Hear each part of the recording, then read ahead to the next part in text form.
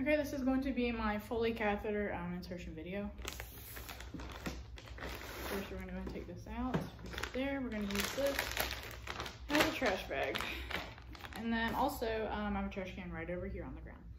So what I'm going to start off with is I'm going to go ahead and open this, making sure not to crush the sterile border. Okay, after this, we're going to move on to putting our sterile gloves on.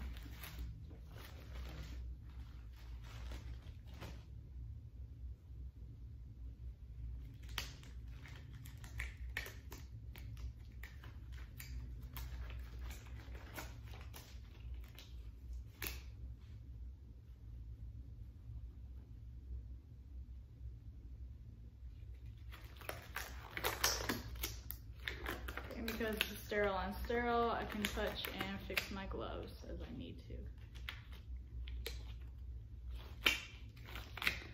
Trash that. Okay, once we're done here, we're going to grab the drape. We're going to open it up, and we're going to place the shiny side down closest to the patient. Okay, once we're done with that, we're going to grab the finished drape, put it in the trash.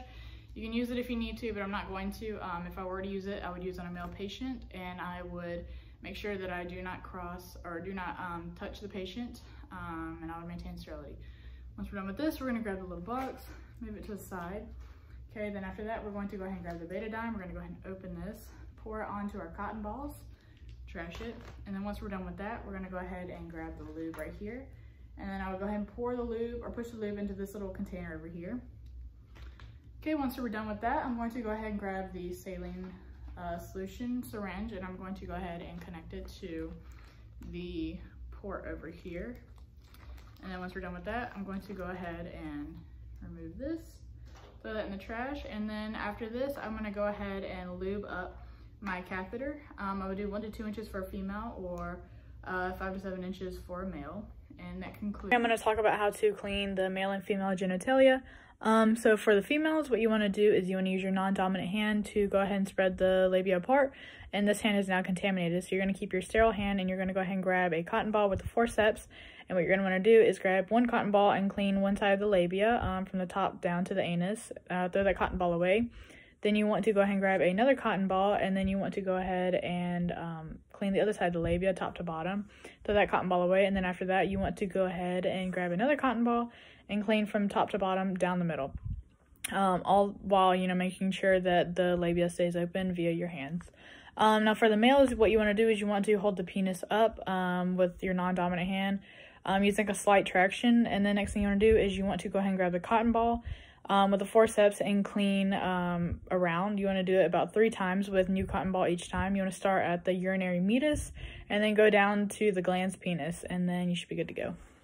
The bifurcation of the catheter is right here where the tube splits, and it is important because for the male, you would go ahead and insert the catheter all the way up to where the bifurcation is. So for this video, I'm going to talk about inflating and deflating the catheter balloon. So whenever you put it on, you would have on sterile gloves. Just for the sake of this video, I'm going to have on clean gloves because whenever you take it out, you would have on clean gloves. So what you're going to do is you're going to take your syringe, and then you're going to take your catheter. I'm going to hold this up while we do this whole thing. So you're going to want to connect it to the port, and then you're going to want to go ahead and squeeze the saline in there. Constant pressure.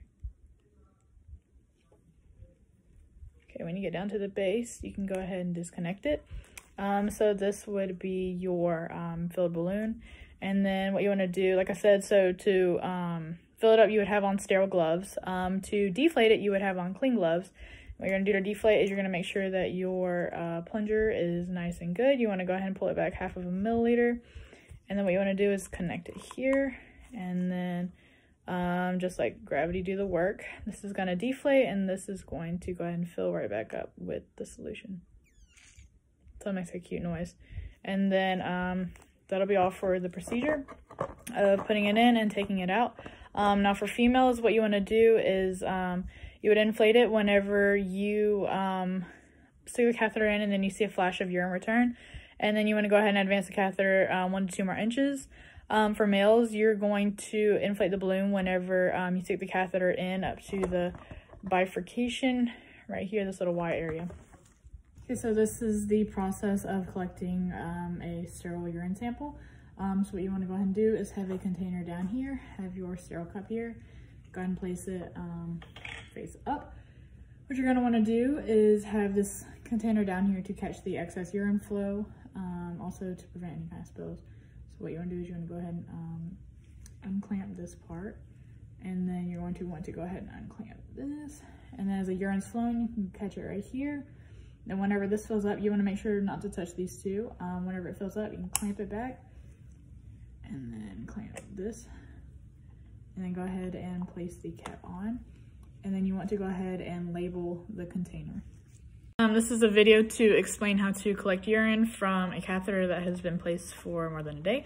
So what you want to go ahead and have is your syringe, a big enough syringe so you can get all the urine that you need, your specimen cup, and make sure you have on gloves and goggles. So what you want to go ahead and do is you want to go ahead and clamp the tubing, do this according to hospital policy.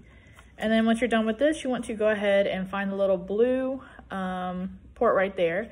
And then you want to go ahead and clean it with an alcohol wipe. Wait till it dries and make sure that it does not touch the patient or the patient's bed sheets or anything else. It's already sterile at that point. Once you're done with that, you want to go ahead and attach a luer lock syringe and pull up the urine that you need. Once you're done with that, you want to go ahead and get the syringe and push it into the specimen cup, making sure that the syringe does not touch the inside of the cup. Once you're done with that, you can go ahead and grab the lid and place the lid on the specimen cup.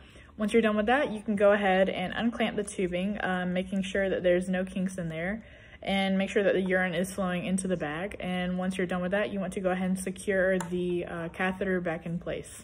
Okay, this is a video to show how to attach the catheter to the stat lock. So what you want to go ahead and do is go ahead and make sure that this is open. You want to go ahead and place the catheter in like so, like that, and then after this you want to go ahead and close it. Make sure you hear that you hear the click, and then once you're done with that, you're going to want to go ahead and prep the skin according to the directions on the stat lock. So you can go ahead and prep the skin like this. You want to go ahead and place it on the inner thigh, so you can peel back the sticker pieces, place it there, and then make sure that there is no tension on the catheter.